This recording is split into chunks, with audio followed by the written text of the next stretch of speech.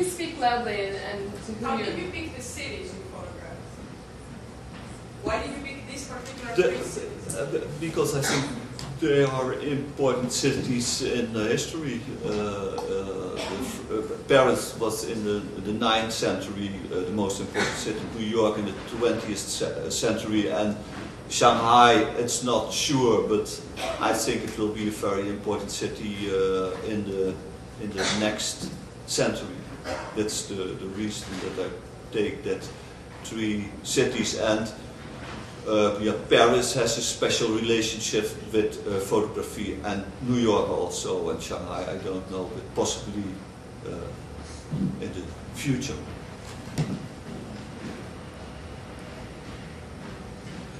Now that the book is here, how do you feel about it as far as expectations, your own expectations in the end product? How do you feel about it, the end product?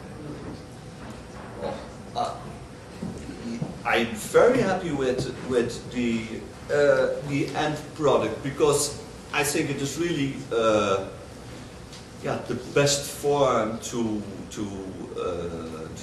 showing my work, and it is very interesting that it is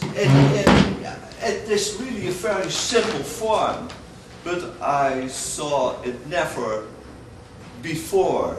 And gives you really the possibility, because you can tell about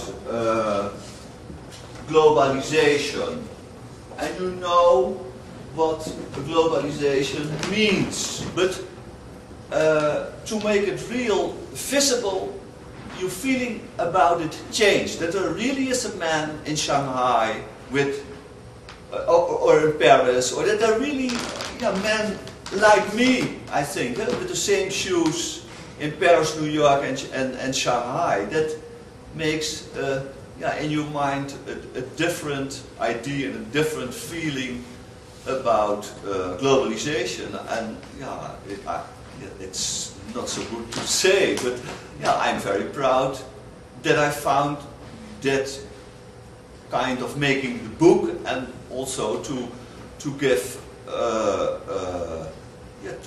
To work and to handle with photography a new form. I hope so. I think so.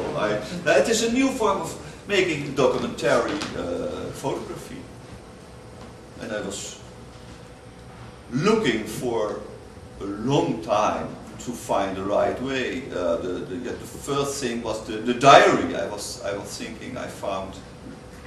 With making the diary that way, and now I have also found it in a form.